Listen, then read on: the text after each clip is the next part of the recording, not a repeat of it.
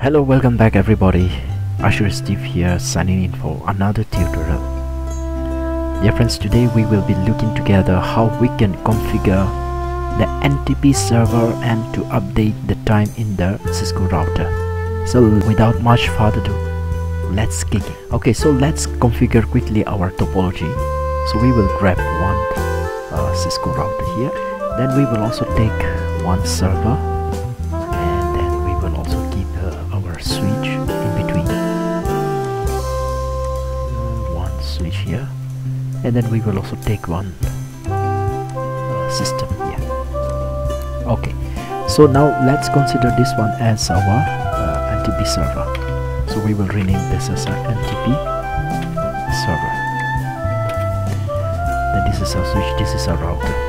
So let's connect our cables from switch to router and from system PC to switch. And then we will just grab one IP address for this network. So let's consider as 192.168.10.0. So this will be our network. So now let's put away our IP addresses. So let's go to the desktop. IP address set here 192.168.10.2, and then our default gateway is 10.1. okay, and this PC will have 3, so 192.168.10.3 and then 192.168.10.1. yeah, that is our default. Now let's quickly put our router default gateway here.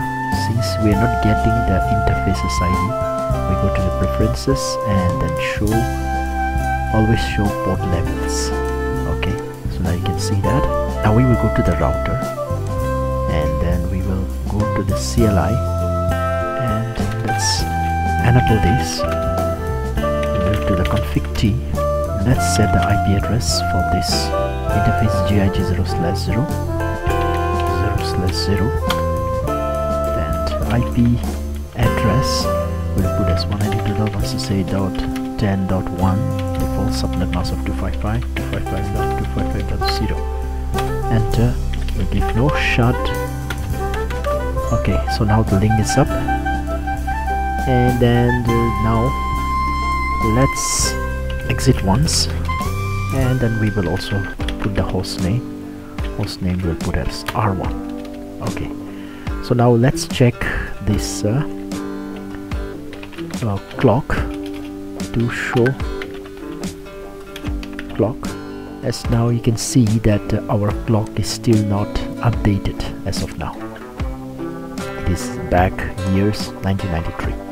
So we'll need a server in order to synchronize the clock in the router. So let's go back to the server, and then we will go to the services from here, and then we will go to the NTP, this one, and then we will enable this, and then yes, now we will close this, and now our IP address is 2, server IP address. So let's try to ping once, whether we can ping or not. Ping 192.168.10.2. okay, so we can ping, and then our default gateway, yes, we can ping, and let's send a packet from here. Yes, it's successful. Yes, okay, server and S2 is very alright. One more time we will try from this to here.